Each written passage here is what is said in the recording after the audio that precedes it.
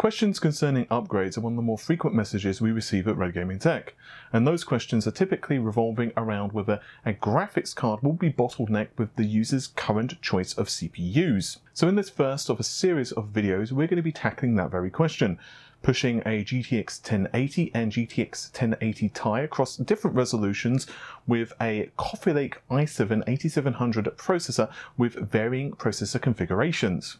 Before we begin, I'd like to thank MSI for sending over the i7-8700 along with the B360 Gaming Pro Carbon motherboard. Do know that this is not a sponsored video, but still it is kind of them to send it over, and a review of the motherboard will also be found in the video description once it is done, so please go ahead and check that out. I'd also like to extend our thanks to you as the viewer, because without your support and viewership, videos like this would not be possible. So a little about the tests then.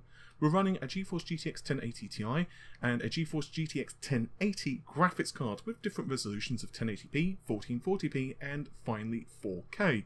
We also take the popular i7-8700 processor and play around with the core count and thread count by manipulating both hyperthreading and active processor core counts to see how games respond, and run various titles including Vulkan, DirectX 12 and DirectX 11.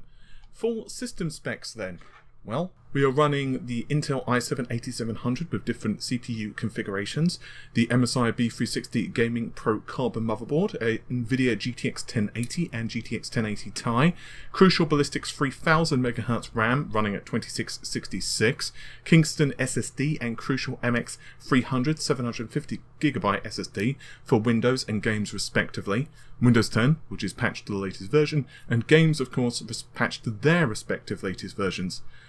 Of course, it goes without saying that in an ideal world, you choose the very best processor you could in relation to the fastest GPU on the market.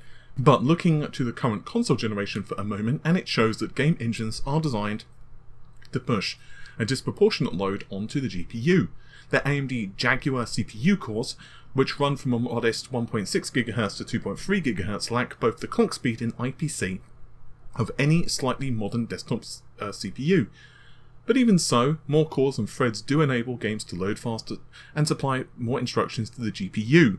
One of the key distinguishing features Intel uses to separate its product lineup is hyperthreading, which allows two threads to run on a single CPU core. Taking the i7-8700 as an example then, its 6 physical cores are able to run 12 threads, and the i5-8600 lacks the hyperthreading support of its bigger brother and is capable of just 6 threads thanks to the 6 physical cores. We've already investigated the impact of SMT on and off on a Ryzen rig. You can find links to that in the video description, but we can quickly see that while some games, particularly the lower resolutions of the GTX 1080 Ti, certainly do seem to benefit from hyperthreading, for example Ashes of the Singularity, and other games just don't seem to offer the same experience and can actually have subtle FPS dips with hyperthreading enabled. The reason behind this does depend upon the game and API, but the game engine may not properly be managing a large number of threads, or 2 threads sharing the same execution resources of a single core is a negative. Hyperthreads do share thread cache and other resources of the single CPU core, but if a game doesn't respond well to hyperthreading, the impact is pretty marginal. And it's important to remember that this is a benchmarking rig. By this we mean we're not streaming, we're not running multiple background applications such as web browsers, chat applications or anything else for the sake of consistent results. This does mean that in reality, small performance gains you might receive in a few games by disabling hyperthreading may certainly be cancelled out or reduced by other applications demanding their pound of flesh from CPU resources. Hyperthreading though does make a difference in CPU bound situations, and as we go down the number of physical cores, its absence is sorely missed. 4 physical cores with hyperthreading performance is fairly close to that of 6 real cores in many games, and performance of just 2 cores enabled on our i7-8700 is made considerably better with the addition of SMT. Generally speaking, frame rates will be bound by one of 2 components inside a computer. The first being CPU bound, where additional threads and clock speed will make the difference, or the GPU, where typically resolution reigns supreme, and by adjusting resolution you can vastly affect the performance of the game. If you're running at lower resolutions with a GTX 1080 Ti or similar GPU, and your CPU isn't pushing the amount of threads or performance required, then frame rates in games such as Hitman, or even Batman Arkham Knight, which is running in DirectX 11, certainly do suffer. But for these games, an increase of resolution soon acts to cap FPS to roughly similar performance across all but the lowest number of available cores. Of course, higher core counts definitely help with loading times, for example, and help smooth out jitters when lots of explosions and assets are streamed in and other tasks which hammer the CPU, such as physics. But generally speaking, as long as you have a reasonable number of cores, you're probably good. Let's investigate further using Rise of the Tomb Raider and manual runs through two specific areas of the game. The first being the opening Syria level, and then the infinitely more CPU-taxing geothermal valley.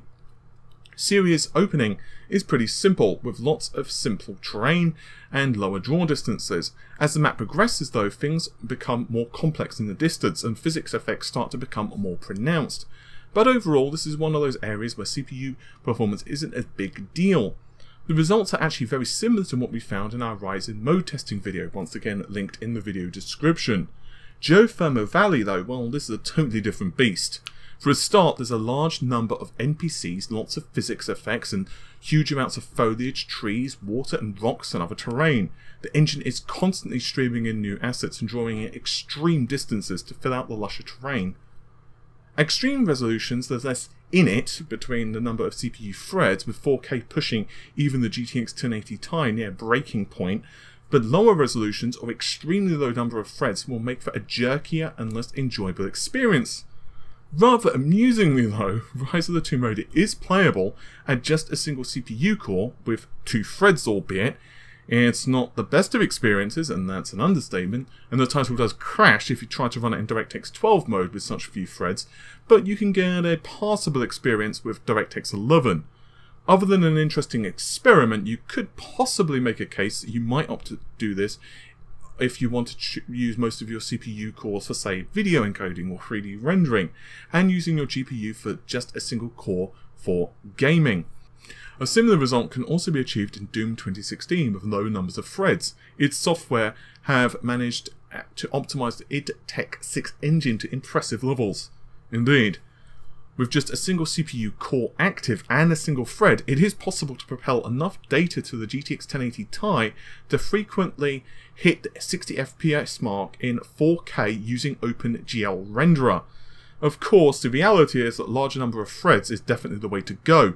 At 1080p, using just 4 physical cores, we managed to virtually lock to 200 FPS, which is the engine's limit, at 1080p. With just 2 cores and 4 threads, we still managed to lock at over 150 to 170 FPS quite damn frequently. At resolutions of 1440p or higher though, often the GPU just can't manage to hit the 5 ms render budget to achieve 200 FPS, and we often see dips to high 170s, even if we have all cores enabled. At 4K, which is asking the graphics card to push 4 times the resolution of just rendering at 1080p, and it's clear that the GTX 1080 Ti here is the bottleneck. It's clear that with Doom, if the GPU is not the limiting factor, at least 4 processor cores, ideally with hyperthreading, is the way to go. But when resolutions come into play, just 2 physical cores and 4 threads, thanks to hyperthreading, are sufficient. Indeed, the game's Kadir Sanctum does often peak at 200 FPS despite these limiting factors. And Kadir's Sanctum is one of the more hectic areas of Doom, serving as the midway point of the game's campaign. We also have Gears of War 4, which is a very interesting title indeed. Built with DirectX 12 in mind on both the Xbox One as well as the PC, we have 2 distinct methods of testing. The first is using the game's built-in benchmark, which rather nicely does tell us the percent of the benchmark which is GPU bound. Obviously, lower percentages indicates that the CPU is a culprit, while vice versa is also true. And we also have a series of manual runs.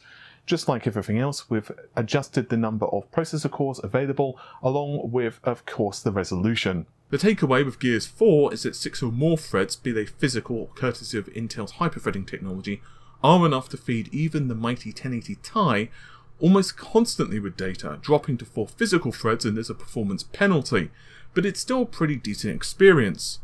4 physical cores and 4 physical threads though, well, performance certainly gets a kick in the shin. What's clear is that even 2 processor cores are enough to keep the game at over 60 FPS. And you might think that this is a feature of the benchmark being merciful. But no, it's similar in actual gameplay. With manual runs, we hit low mid-40s and an average of over 80, with lower numbers of cores. Switching to additional cores though quickly pushed the lows way above 60 and even 100 FPS.